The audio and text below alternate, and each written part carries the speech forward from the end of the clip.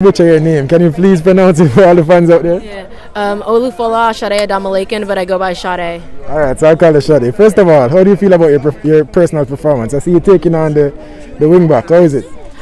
Pretty good. I think, we're back together again on the field, playing the wing. I want to make sure I'm attacking. I think there was times I could have tacked a little more, but overall I feel like it was good.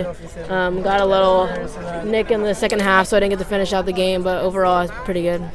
Alright, what's the mood like in the camp? I asked this to all of the guys just so that the fans watching this video could know exactly what's the mood in the camp. So the mood in the camp is very good, very empowering. Everybody's back together. Everybody has positive attitudes. Our goal is to get back to the World Cup again. I think that's everybody's goal going forward.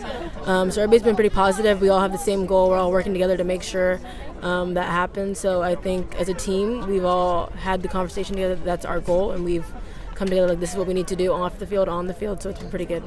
All right. You said that you came off with an injury. Can you tell us if it's anything major, minor? What's it? I'm hoping minor. Just a dip in the field that kind of caught me off guard. So hopefully it's something minor. I can get back in next game. All right. Thank you for talking with me, Sade.